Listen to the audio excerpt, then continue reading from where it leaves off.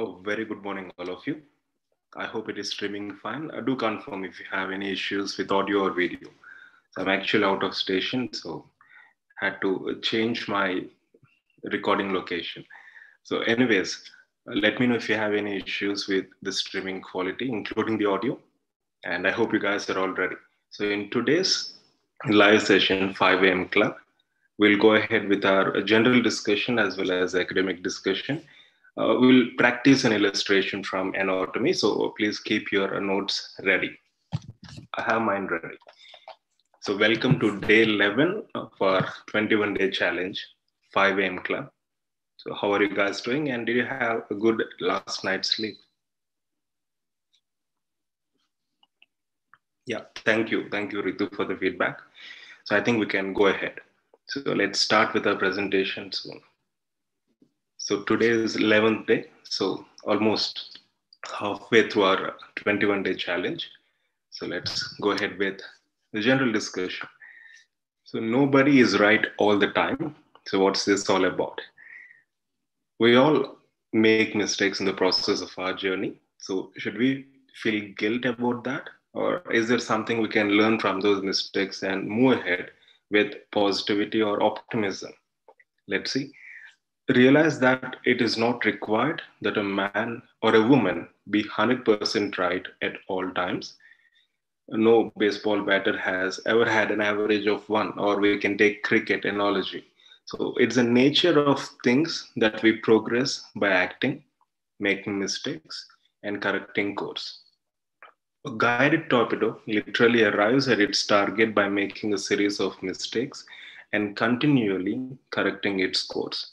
You cannot correct your course if you are standing still. You cannot change or correct nothing.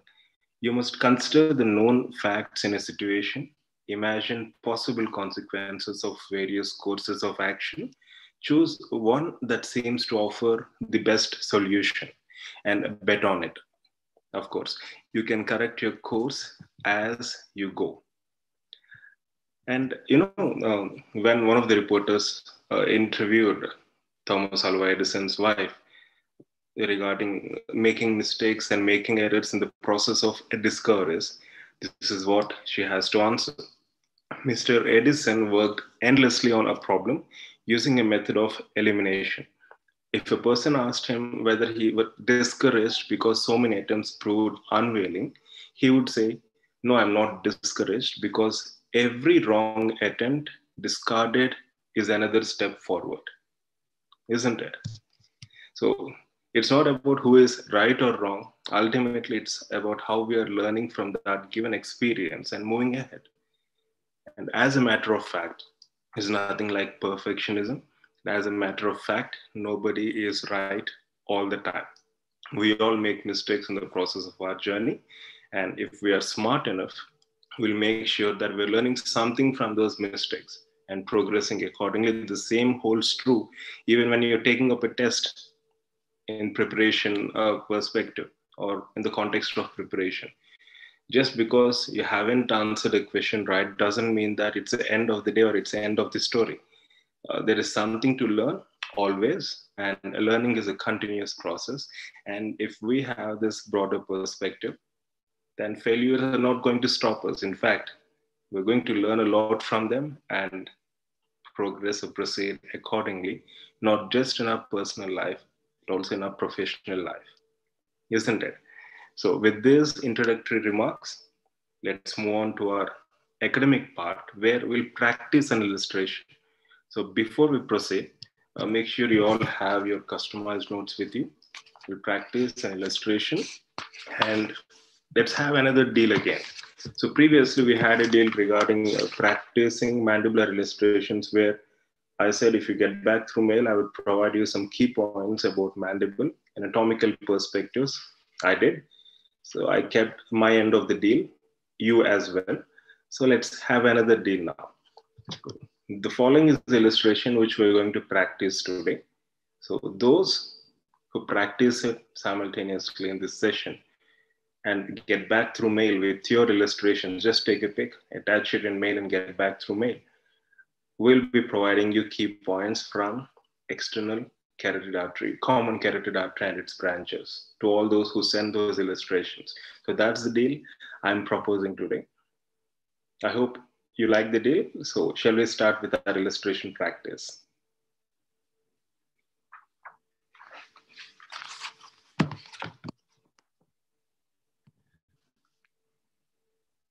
The stream quality seems to be fine. I hope you can look into the smaller text without any issue.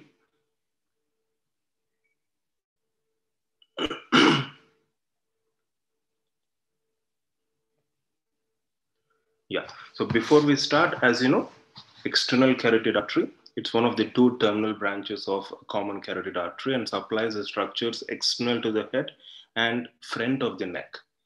So we have various branches, 8 branches to be more specific, which include, as you can see, superior thyroid artery, lingual artery, facial artery, occipital artery, posterior auricular artery, ascending pharyngeal artery, maxillary, and superficial temporal artery. So superficial temporal is a last and terminal branch. So the first 3 arteries, that is superior thyroid, lingual, and facial, they arise from the anterior aspect, as you can see in the illustration, right side. And the next 2, that is occipital and posterior auricular, they are posterior branches. The next one, that is ascending pharyngeal, which is a medial branch, and the last 2 terminal branches. Superficial temporal and maxillary artery, they are the terminal branches of external carotid artery. So total of 8 branches. So external, the word external has 8 letters. So 8 terminal branches, if you wish to remember. Right? So let's start with our illustration practice and let's spend at least 10 minutes time in completing this. It's a very simple thing, but we'll try to do it in a 3-dimensional way, all those vessels and all. When you spend a minimum required amount of time, it really helps you to register this entire illustration in your mind. Okay. So let's start with the common carotid artery.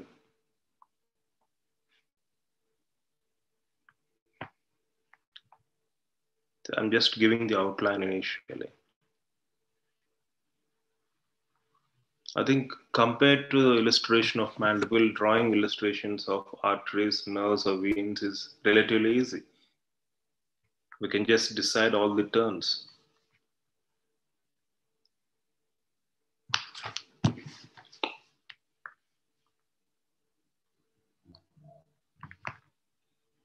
So we'll start from the bottom or the inferior part.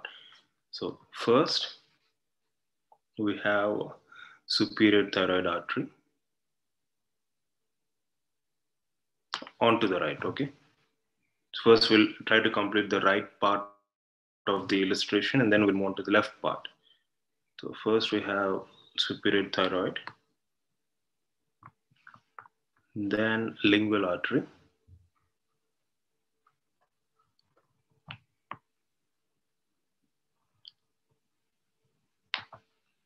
and then facial artery. And then we'll go to the top. We have maxillary and superficial temporal artery.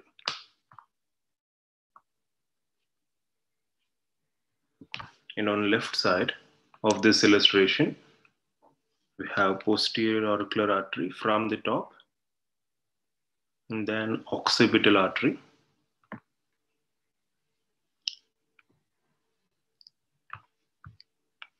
and then ascending pharyngeal.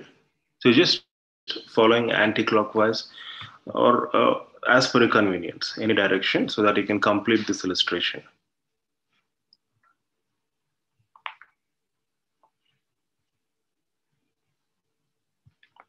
Ascending pharyngeal. Yeah. Now we can start labeling. So the bottom stump is common carotid, which bifurcates into internal and external carotid. You know, at the level of lamina of thyroid cartilage. So first we'll start writing the names of anterior branches: superior thyroid,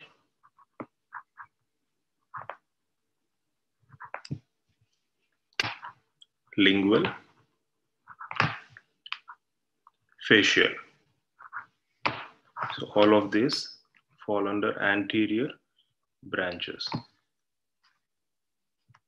And then on top, we have mentioned maxillary artery.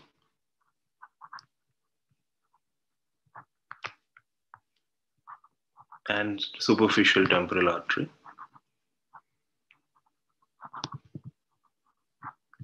So these fall under terminal branches.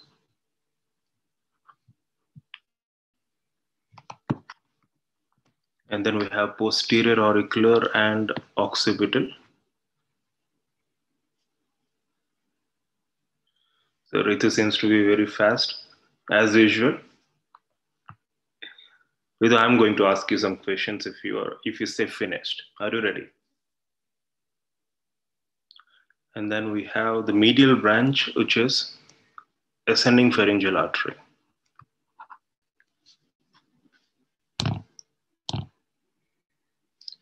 So we'll just color it up. Just using a highlighter. If you are interested, you can use colors. In fact, I've seen some of you using colors while doing mandible illustrations. So we'll just try to highlight the various branches of external carotid artery. So once again, as you can see, anterior branches include superior thyroid artery, lingual artery, facial artery. So 3 anterior branches, number 3, right? And then we have 2 terminal branches, which are superficial temporal artery and maxillary artery.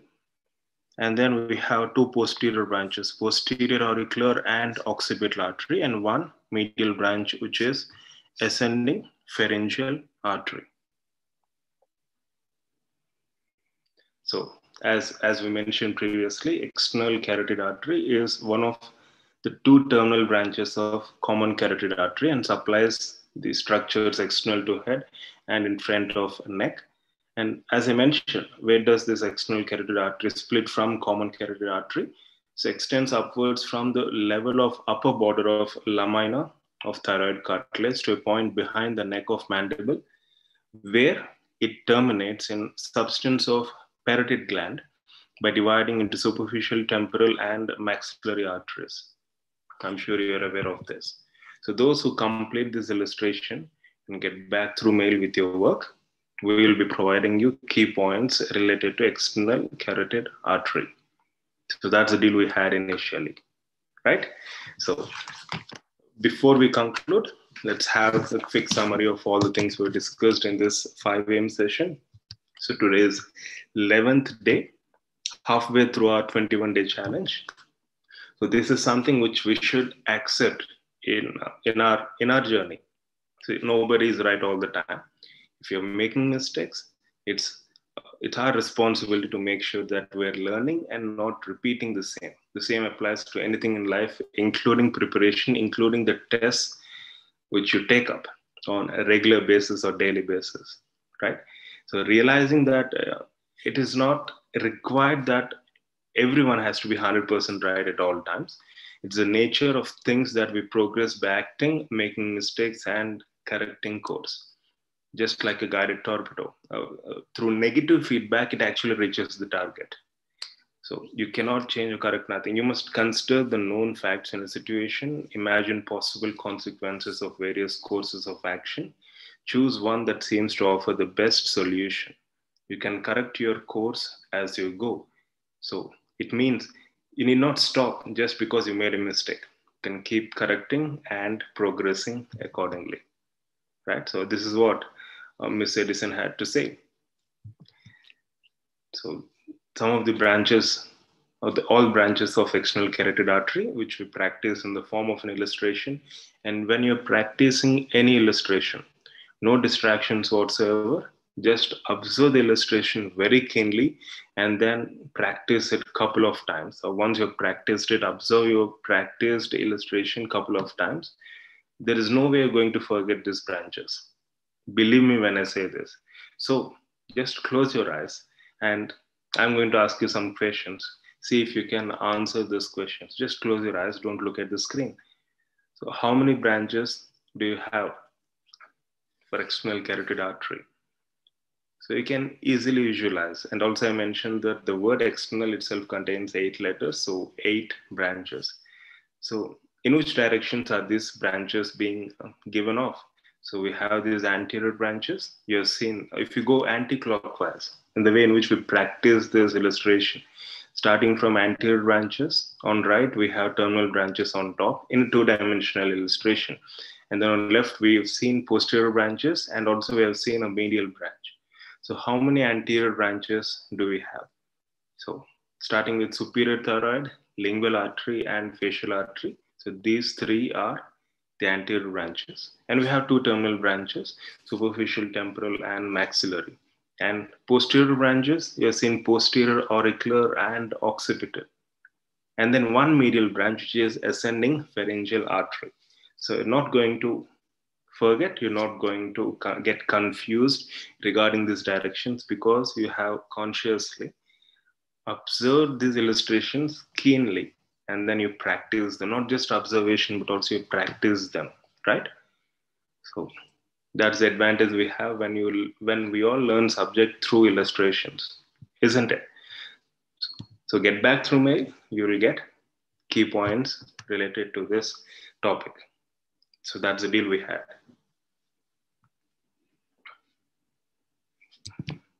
That's Bunny, that's my nephew. Okay, so these are some of the topics which I wanted to highlight in this specific video. So I hope you found this session informative. Your feedback is always welcome. And it's really good to see you all actively participating in 5am Club. So all you need to do is just keep this momentum going. Another 10 days, you're going to experience the magic. In fact, you have been experiencing magic throughout this journey, thanks to this 5am Club. In fact, I was lucky enough to record yesterday's sunrise. It was a fantastic video. I'm going to work on it and then present you that video. And it's a phenomena which happens every day. And if you're missing it, you're seriously missing something. Okay, so let's conclude our session. And if you have any queries or you need any further clarifications, of course, feel free to get back through mail 24/7. Right? So wish you all the best. Love you all. Have a fantastic day ahead.